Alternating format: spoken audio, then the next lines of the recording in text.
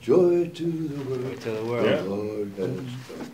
Let earth receive her King. Let every heart prepare our Jesus' room. Let heaven and nature sing. Let heaven and That's the nature part I sing. always like that part right there. Let heaven and nature sing. That's one of my favorite. Yeah, me too. Yeah. I'm gonna rewrite that one. I started Joy to the World for rock and roll. Uh-huh. Let all earth angels sing. Oh, Right?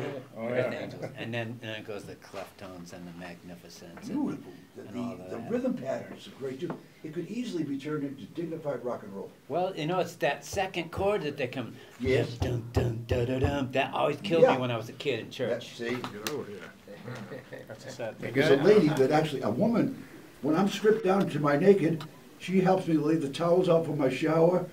This is a full-grown woman. I said, oh, no. But I think at one point, she wasn't embarrassed, but I said, don't tell the world what you're looking at. Yeah. There's a lot of intimacy in a hospital. Really, really. You know, right. that you're so close to somebody that it's kind of incredible. You're right about that, yeah. I said, oh my God, the Swan Silvertones, they're on with Louis Johnson in the lead. Oh, Mamma Mia. I said, this is wonderful. These boys had been together, most of the groups, since they were something like 10 years old. The parents guided them, and they had all the home business. When I hinged up with wanting to know more about the late, great mother of gospel song, Mahalia Jackson, she sang the Lord's Prayer. And I said, oh, wait a minute, folks. I said, I have to put my Budweiser bottle down for a minute here. Listen to that voice and the personality. Yeah. She said, you watch those promoters, honey, because they're bound to take your money. They don't care how much we love God. They just want your cash, baby. I said, I'm going to cry. This woman's real. She's right down to her soul. Oh. Fats Waller loved Albert Ammons as a friend. He says, you're my buddy, you're my brother, but don't keep that darn boogie-woogie away from me. You play boogie-woogie, I'm going to play what I want to play. Well, that's how successful both men were. There was no embarrassment. Ammons kept going until he was like the epitome of what you could do with boogie-woogie without making it monotonous and overdoing it.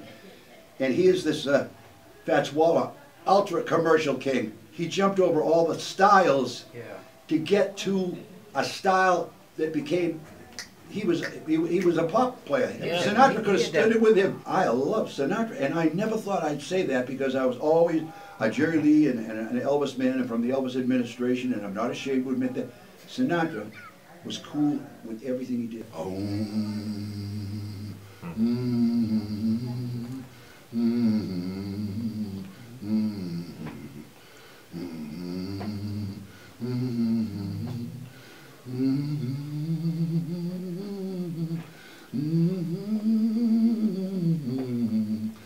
And my brother can pick up on this and sing his heart out and say thank you to all you guys for coming in here and being disciples of the best. Amen.